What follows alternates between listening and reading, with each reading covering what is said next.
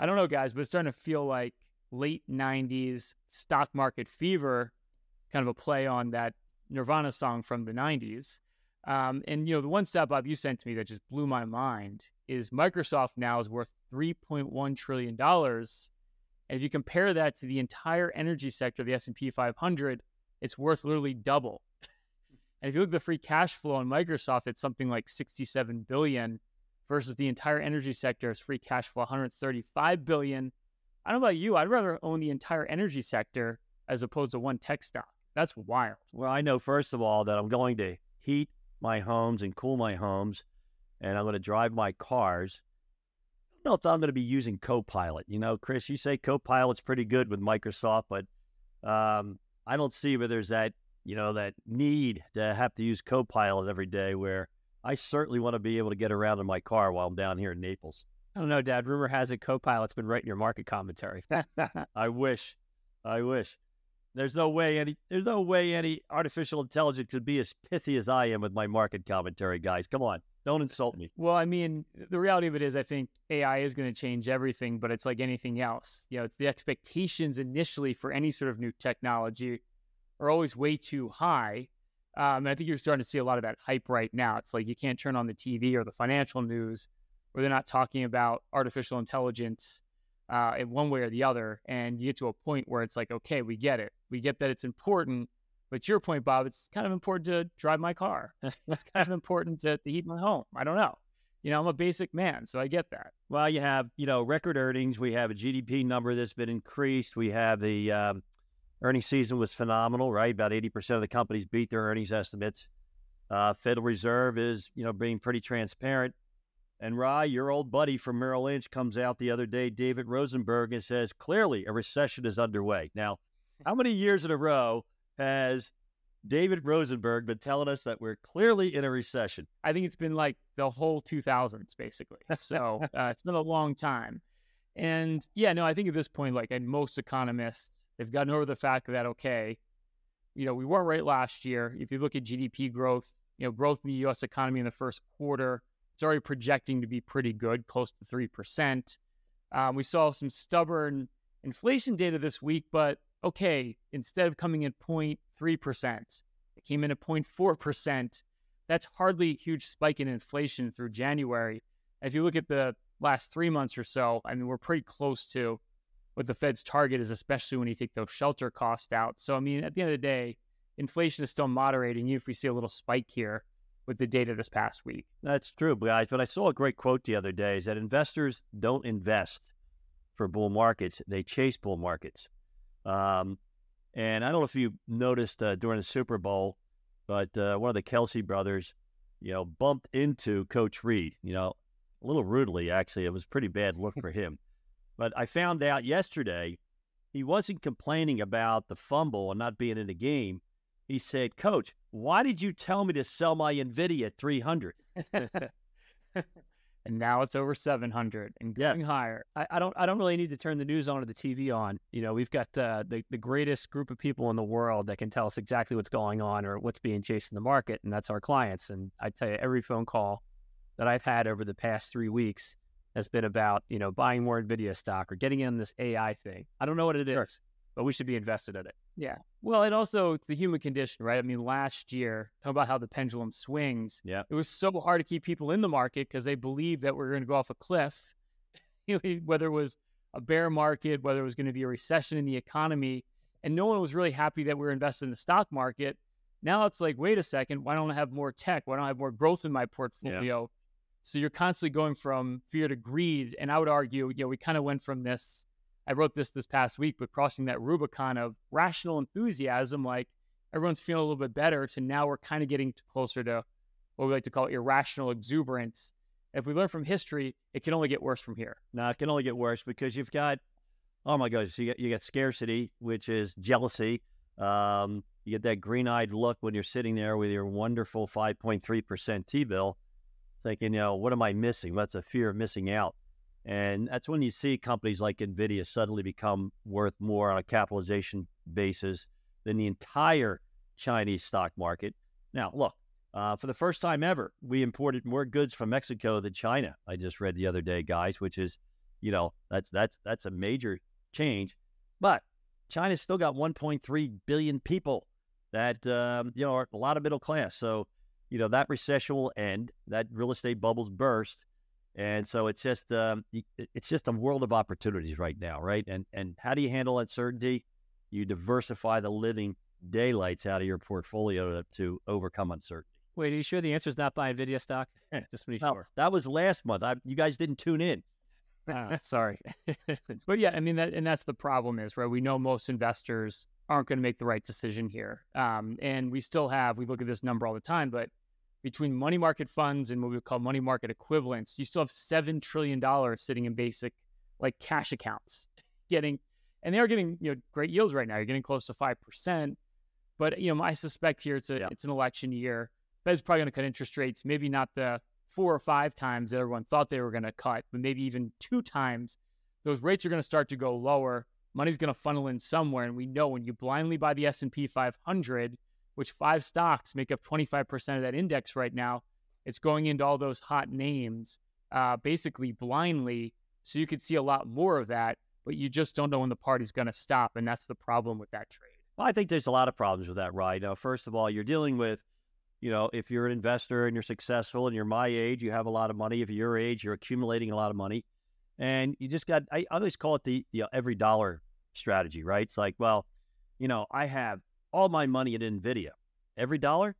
It's like, do you want every one of your dollars invested in one thing? So, you really want to truly diversify your strategy because over time, you'll find that, it's what you don't believe in is what actually makes you the most money. Over our lifetime, small cap value has been the best performer. You know how many accounts we review every week, new potential accounts, they don't have a dime in small cap value, right? Like, why would I want to own that? Well, because it's cheap and the earnings are actually going to be better there over the next 24 months. Exactly. No one's looking at that right now. I think the perfect example, Bobby, this is total Bobism, but, it's not about if these are good or bad companies, but are they good or bad stocks? And I think Tesla is the poster child. We know Tesla's down over like 25% or so this year. And last year they delivered a record amount of cars, like 40% higher than the year before, which is awesome. That's a great company. I don't care what anybody says. They basically have changed the world when it comes to electric vehicles. The problem is that stock peaked over 2 years ago when the forward price to earnings ratio was something like 150 times forward earnings.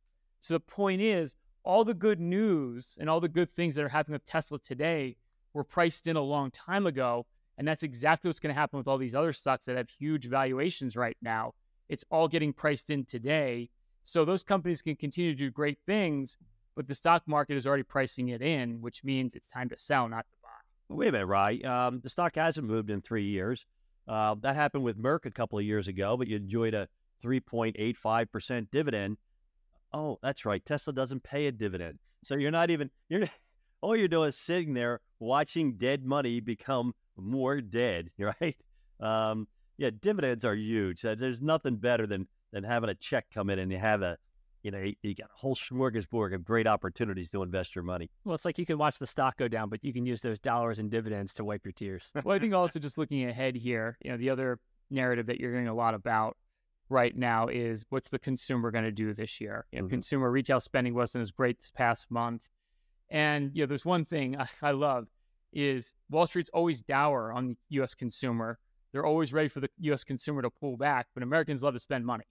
And I think if you look out into the future, you look out into this year, I think what's hard to really understand is you had about 2 years there where inflation was beating out wages. We call that stagflation.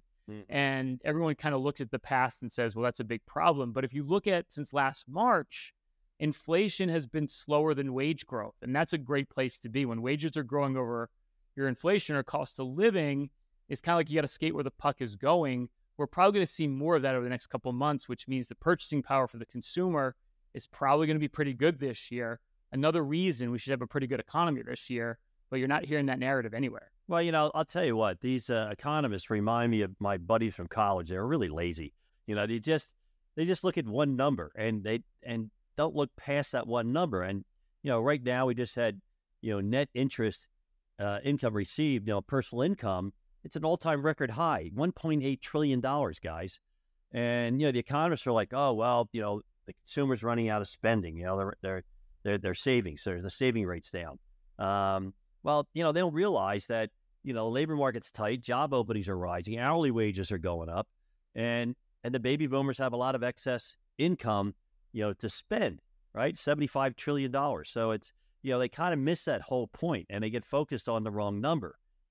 So, I think that's, when you're in a big booming bull market, the surprises come on the upside.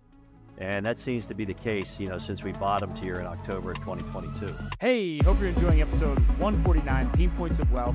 Everything you hear on this podcast, along with due diligence of your own, can help you get ahead financially, literally at any stage of your journey.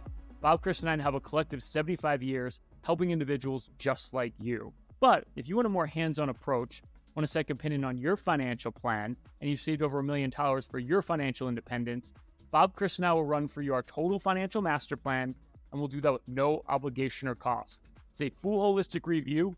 We literally look at everything. We go as far as building you your own income plan, build your own personalized financial portal to give you a bird's eye view of your entire financial life, and we'll hone in on every issue you need to address today.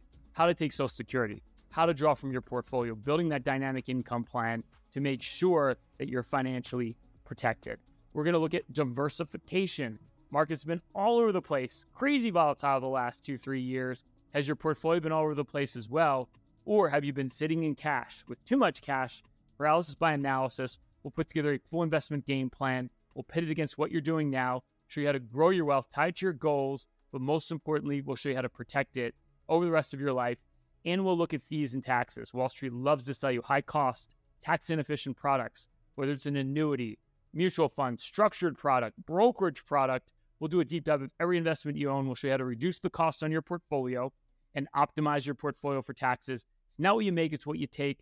You'll get our full tax playbook. Simply go to www.paynecm.com/financial plan. If you saved over $1 million, to see if you qualify for a free financial review.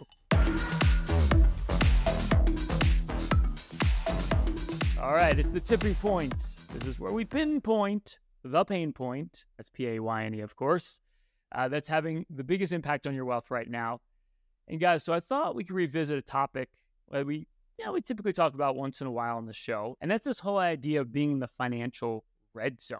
Ryan, I think we could probably copyright this or trademark this because, after we did the first Financial Red Zone podcast, every time I meet with a client that's within 5 to 10 years of retirement, they always bring it up. They always want to know if they're in the financial red zone. Well, Chris, that's a great question to ask. And that's, goes shows that your clients are well planned.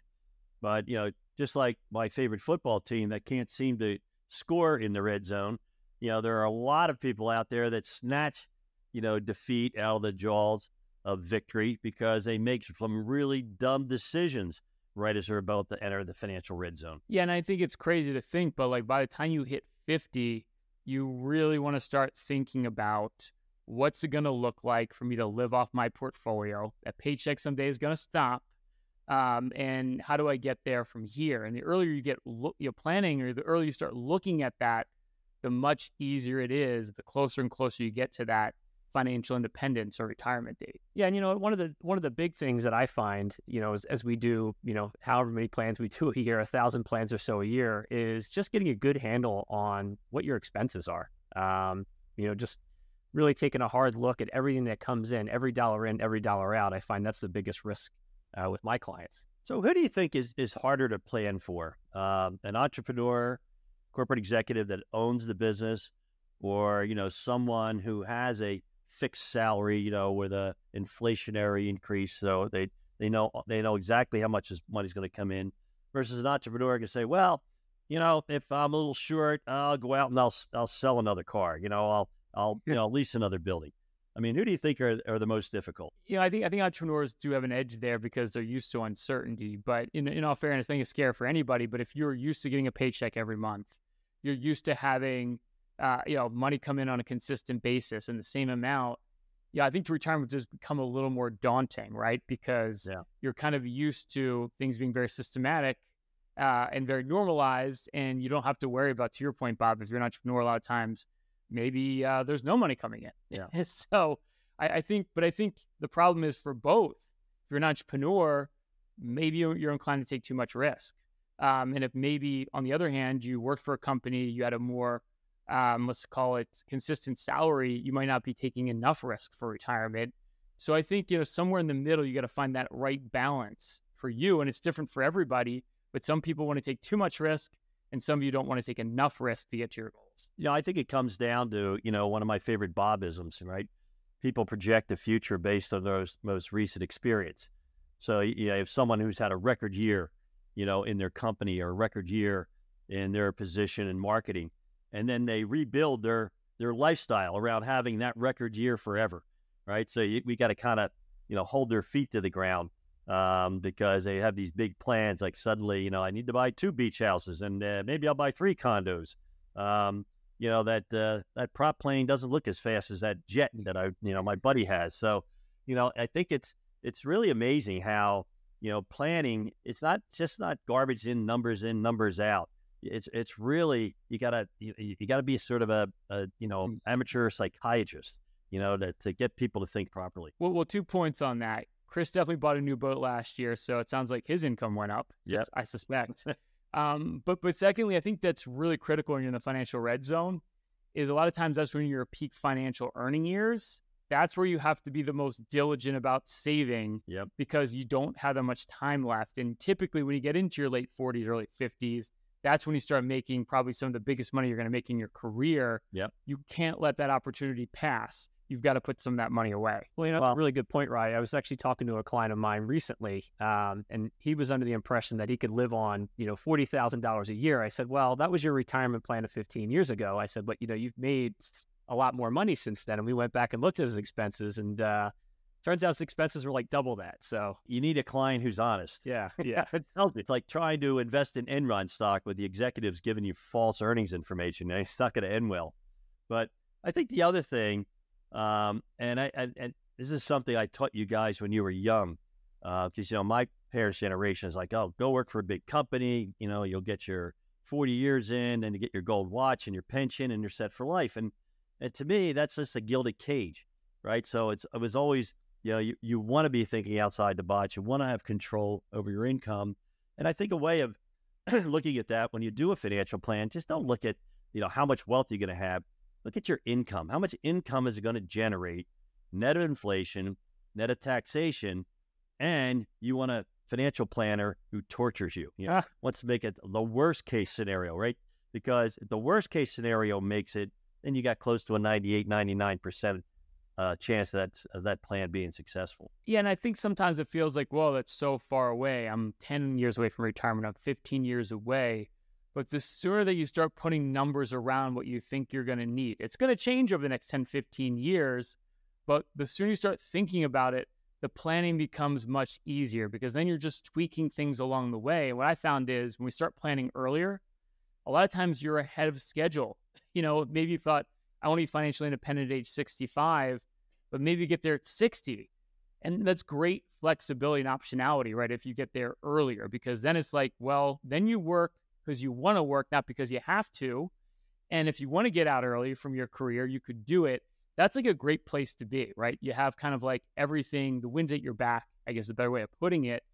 And that just comes with start running those numbers early. It's never too early to start putting numbers around when you want to be financially independent, what dollar amount you might need, what income streams you're going to have coming in.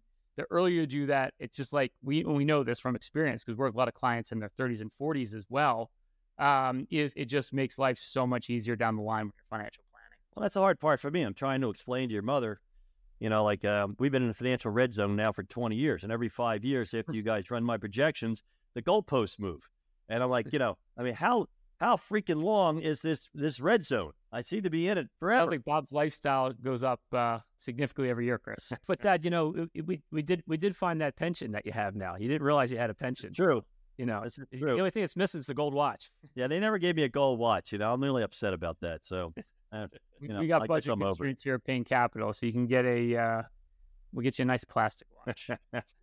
But I'll tell you, Washington's going to go crazy in the next couple of years. I just saw Washington State just instituted a 7% surtax on capital gains. This is above their state income tax. So for anybody who makes a sale of over $250,000. So Bezos, the CEO and founder of Amazon, moved to Miami so he could sell $2 billion worth of Amazon stock. That saved him $600 million, right? I mean, you could probably buy a nice sweet condo on Miami Beach with $600 million, don't you think, guys? Yeah, but I mean, it's like, you see that too, like the state of California, the same thing's happening. It's like, people are going to leave the states that are not as tax advantageous. I mean, it just makes a lot of sense, and it's all part of the financial picture. Yeah, it is, Chris, but that's where the planning comes in, to look for what's the most tax efficient way to accumulate and grow my wealth. And then at the same time, we just had a gigantic inflationary spike. Those prices are not going down. They're just going up less slowly, but you've got to factor those in. And then you start to look at how long the baby boomers are living. You really got to look at those healthcare costs, when you're in your 80s and 90s.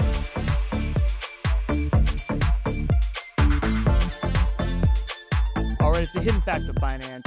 Random financial facts that may surprise you or even shock you. All right, Bob. American federal, state, and local borrowing will hit 127% of GDP this year, according to the IMF forecasts, or 100% when debt owned by parts of government are netted out. Compared to the Euro area or Eurozone that had a debt meltdown about a decade ago, they actually only have debt to GDP of like 88% or a net 74%. So we're way more leveraged in Europe right now. That's kind of wild. No, it really is. And these governments are seemingly out of control. But, the U.S. has a lot of assets, right? And there's a lot of different ways, that they can eliminate this debt, one of which will be to inflate their way out of it. But I think we're going to get to a point where the American public's going to start to push back, and we'll start to see some solutions. I like that. As long as the bond market's not concerned about it, I'm not concerned about it, but it's certainly one of those bricks in my wall of worry that we are continuing to grow now as time passes. Yeah, definitely something we got to keep an eye on. Could be a bigger problem down the line. Chris, the new construction in the U.S. is currently running at about 1.4 million units at an annual rate, close to growth in underlying demographic demand, but still far short of what's needed to reduce the shortfall. That's why housing construction stopped falling in 2023, even with really high interest rates. And I think the bottom line here is we still have a housing shortage, even with them starting to build more. Well, I'll tell you what, that's really telling. I went down to Florida to visit mom and dad, and we went out to the Everglades. And, the Everglades, you think of just, vast expanses of swampland, but it's really vast expanses of new gated communities. So, everywhere I turn around, there's some kind of new construction project going up for housing. It's unbelievable. Yeah, and if you look at the home builder index last year, it actually trounced technology. It was up 60%.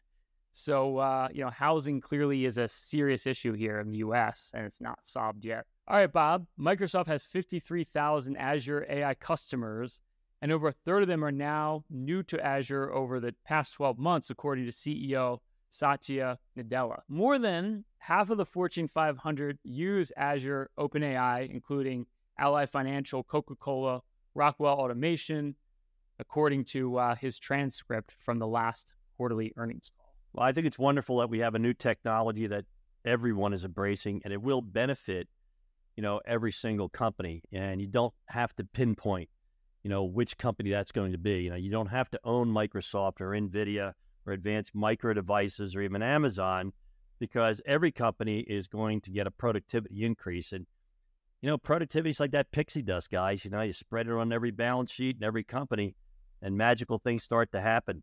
So I'm looking for margins to broaden. I'm looking for productivity to go up.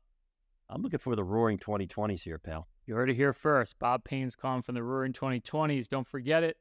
Another great show, gentlemen. As always, if you like our podcast, love our podcast, please subscribe on iTunes, give us that 5-star rating, and please leave some comments so people know how wonderful our podcast is. If it's on Spotify, you can subscribe to our channel. And it's on YouTube right now. You can like this episode. You can subscribe to the channel. Click that notification bell so you get updated every week of our new content. That's it for this week. Stay loose and keep an open mind.